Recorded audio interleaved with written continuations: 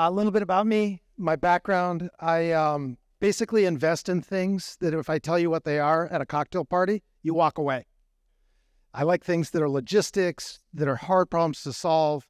And what I wanted to do today is we hear a lot from founders, very technical founders that talk about the nitty-gritty of things. I'm an investor. I've been involved in seed investing, angel investing, VC investing in the Valley for 3 decades. I came to Bitcoin 10 years ago. So what took me a long time to learn were some elements that I just wanted to tease out, and if I could, in the next 10 minutes, distill 10 years of Bitcoin knowledge and 30 years of VC knowledge. So let's see how that goes. So hit it. I like big. So this was going to get the title of that thing because this is really what we're talking about. All right, that's good. That's good. So when we talk about big blocks, why does it matter? Everybody's talking about the block wars and the fights that have happened. What does it matter? Like, who cares, right? So this is the most important question, I think. So why does it matter? So when most people, especially not to harp on New York, but most investors, New Yorkers, investors, the investor types, the first thing when they see Bitcoin, they think of this.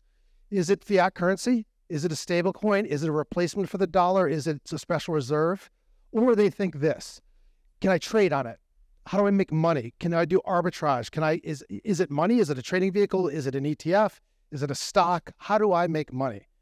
And I think fundamentally, a little tongue-in-cheek risk management, you saw that FTX just sued SBF's parents today. The problem with this approach towards Bitcoin is fundamentally what Bitcoin is a network. It's a software network, and there are network effects to it. And it took me 3 years to learn this. And Kurt went over this before, but I think it's really important. This first sentence, a purely peer-to-peer version of electronic cash would allow online payments to be sent directly from one party to another without going through a financial institution. That, to me, is the most important sentence of the white paper. We've lost track of that. Everybody talks about digital gold. Everybody talks about all of these different things that we've been discussing. But really, what is Bitcoin fundamentally? It's a database or a ledger, if you like. It's immutable. It's data stored in a row and a column, just like I worked at Oracle. I sold enterprise software for Oracle for years. A ledger is almost more apropos because it's written, and if it's crossed out in pen, you can see that. That's what they mean by immutable. This is all it is. It's a database. So why, who cares? What makes it so special? If you use Oracle, that can change and you might know it, but it's private to that company and you have to pay them for that. All of the blockchains the BSV blockchain that we're talking about is public. So anybody can see it. And if it's changed, everybody knows it. That's why things like Unisat work, because it's baked into that supply chain. And don't worry, I'm not going to go into this. I couldn't write a line of code if you gave me 24 hours. But I think this is really important. So when people talk about what is a block, this is what a block is. So this Genesis block is the first block that was ever created. The first block here, block 1, all it really is it's a block number. It's got some header information. It's got a timestamp, which is the day, second, etc. So it tells you when something happened. And then a nonce, which is basically just a number that's used once. It's the number that's solved for by the miners to get the block written into the blockchain. And then below that, we've got transactions, and I'll get to that in a minute. But once you connect these things with the hashing, it becomes a long chain. That's why it's called a blockchain. So this is another piece. When I say the word transaction, most people think credit card transaction. You swipe something, it's a transaction. But in the context of a blockchain, a transaction can be anything. It can be data, an audio file, a movie, it can be anything.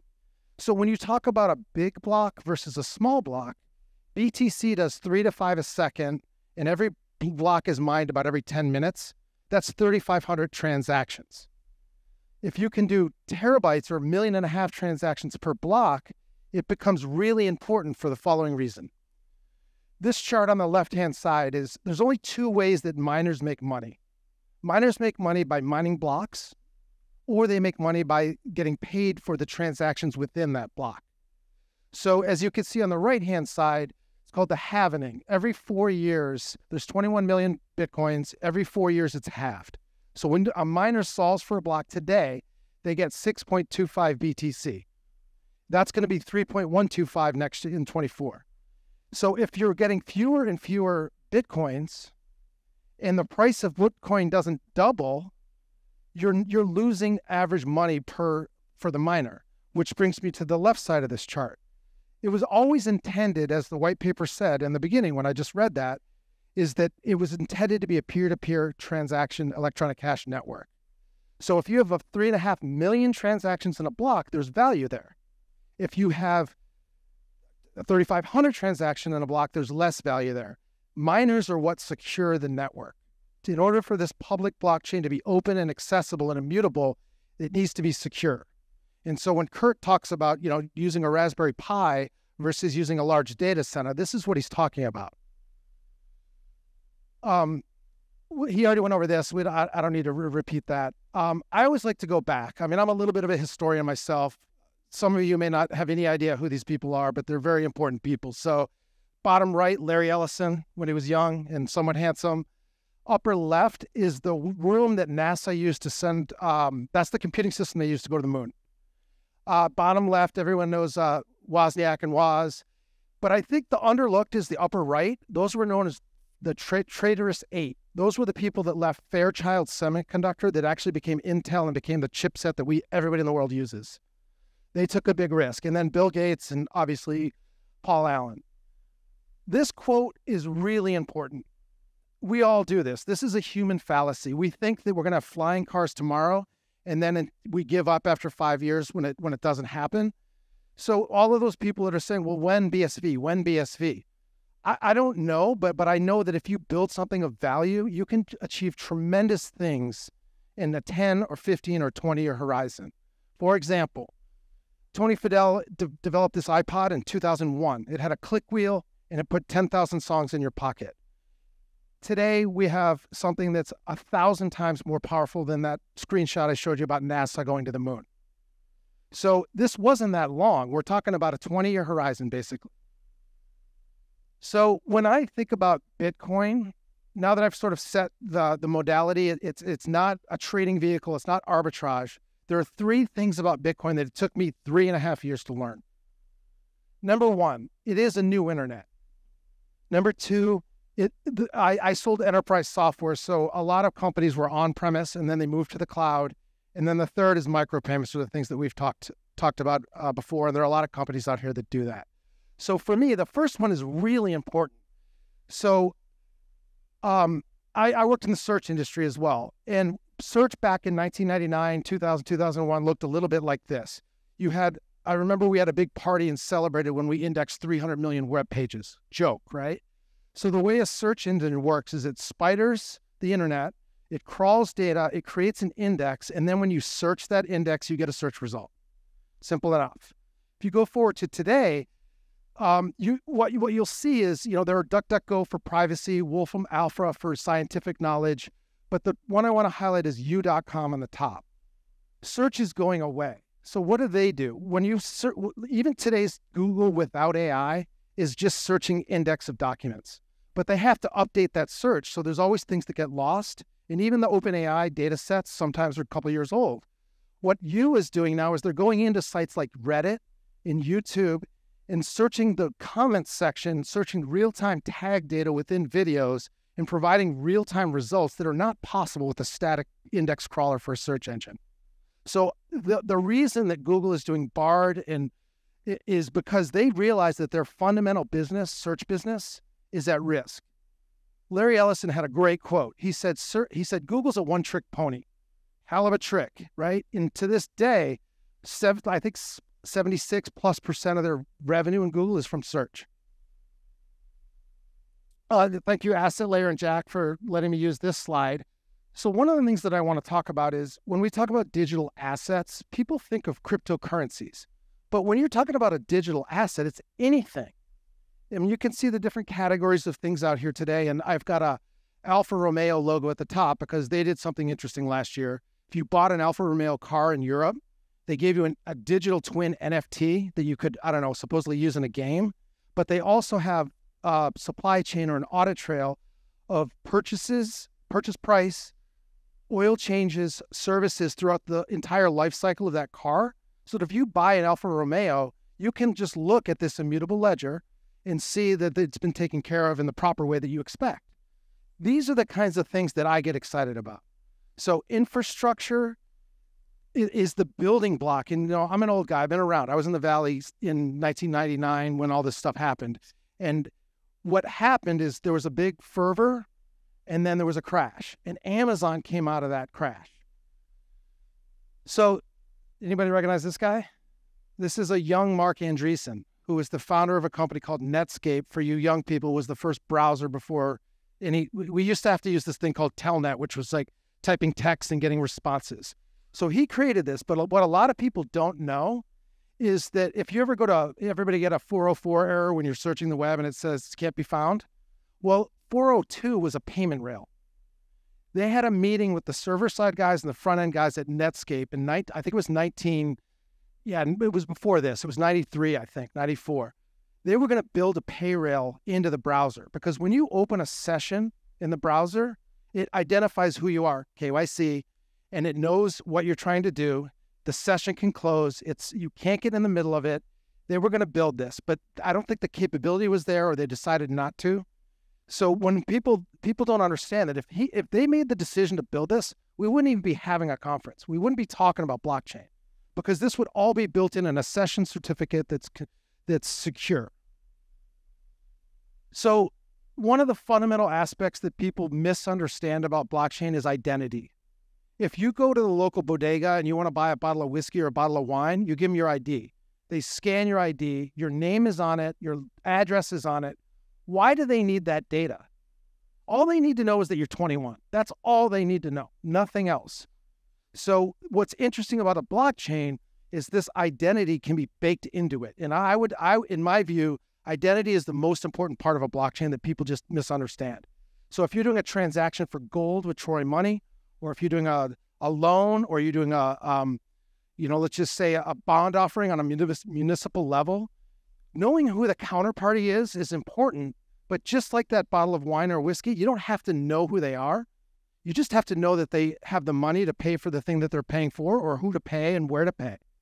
And so I think we're going to see here a lot more about identity as far as blockchain goes. And people talk about all sorts of things, but in my view, this is the crux of blockchain. So I'm going to go through the cloud on-prem. So I used to sell software to CEOs, and I heard this quote over and over again. It's laughable, I know now, but why would I share my most valuable client data online? Why would I put it in the cloud? And then this guy, I love to pick on him. I guess you get a Nobel Prize for being wrong a lot as an economist. Paul Krugman, look at this quote. This is what kills me. Metcalfe's law is interesting for those that, we can look at it. It has to do with basically LinkedIn. It's the inverse of the square of network effects. Well, he was wrong. 96, this is just Microsoft information. 96% of the Fortune, I think it's actually 1,000 or 500 companies are using cloud services today. Amazon came out with this thing called S3, Simple Compute, EC2. In 2002, they were screwing around with it. They put it out in 2006. It cost about $200 to store a gigabyte of data back then. Again, 20 years. 20 years later, it's 0.002 cents to store a gigabyte of data on Amazon.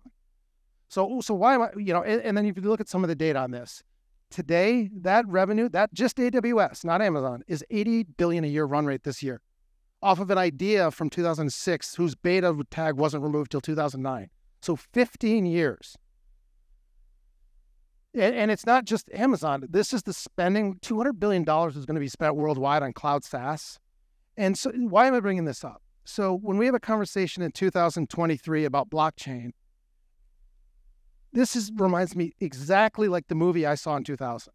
Nobody's going to put their data in the cloud. The cloud's a fad. They don't trust it.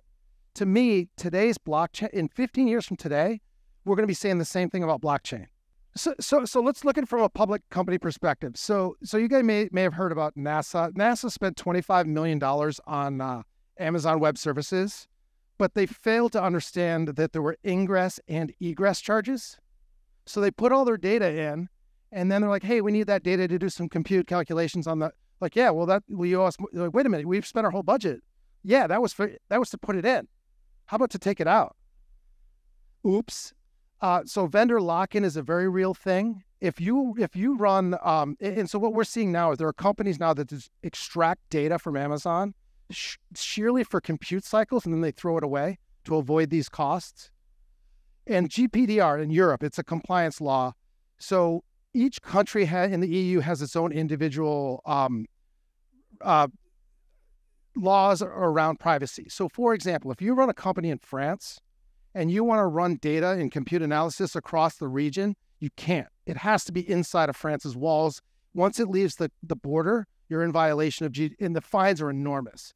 So the point of having an open public blockchain instead of vendor lock-in within all of these different entities is very important. I would argue it's critical to running a business. And then I already talked about trust and the trustless aspect. So here's just a small sample. I just found this on, in my email inbox the other day. Who cares? Like, these are database companies with open source core kernels.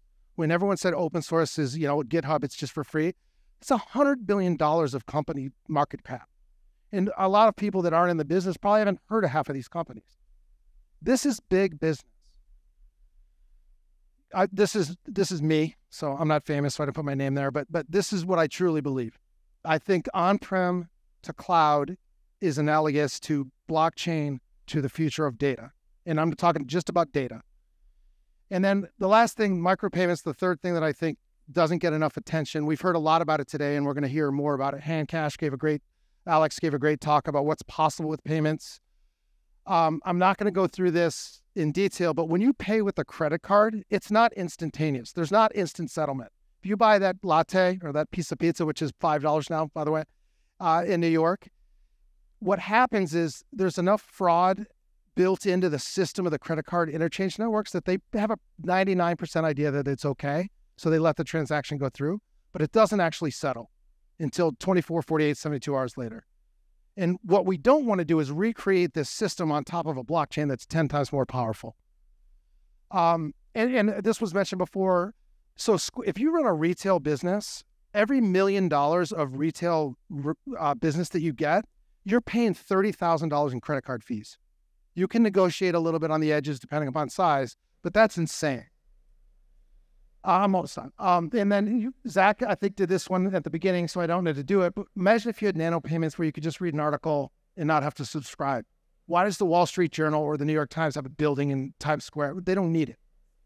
What if you could, and we're starting to see a little bit of this, but if you use Substack and Medium, you can follow your writer, you can pay them, but you're usually paying a $2.99, $4.99 monthly fee. What if you just want to read one or two articles? I went to the University of Michigan. I love Michigan sports. I'd pay The Athletic. I'd pay 20 cents to read an article, but I don't necessarily need to join for $6 a month. Viewers, I mean, Xfinity is my NPS nightmare on the West Coast. I'm sure, I forget what the one is here, but cable companies get the worst scores of any companies on earth because they're horrible to deal with. What if I just want to watch Poltergeist and scare the hell out of my 12-year-old daughter, or she's the one that actually scares me? Maybe I pay $4. Maybe I don't want, and then you look at this bottom here. I have a cable package. I pay for Paramount Plus because I can't be bothered to find it later, and I pay for HBO. You pay twice as much for these services. Why can't I just pay for what I want to watch? Investors, we're going to hear a little bit from DXS later, but the same thing. When you break down payments and you break down the micro scale of these payments, it opens up investing to people that live in Southeast Asia or India that make $200 a month or $40 a month. It opens up all kinds of new commerce and possibility worldwide. And then this also came from Jack. You're going to hear from Asset Layer a little later, but this is really interesting. So if you go to Roblox or you go to EA, Electronic Arts, or any of the big game companies, what do? They get a big building, they hire a bunch of people, they make these artists, and all these people work for them. They create a game, and the revenue of the game goes right to the bottom line of the company. Well, what if you're a small game dev and you wanted to outsource the art, or you wanted to outsource the game engine, build something on Unity, create your own game, and do payments across the way? So the artist gets a bit, everybody gets their share of the profits immediately, distributed through a BSV system, like a Merkle tree that goes to everyone that contributed. And the one example I love to give is Nike. You know, everyone knows the story of the woman who created that swoosh. She got paid $25. And then Haste Arcade, we're going to hear from a little later, Joe. So, for example, he's created an arcade where, you know, I don't want to steal his thunder, but where you play a game, you can actually earn money by playing the game.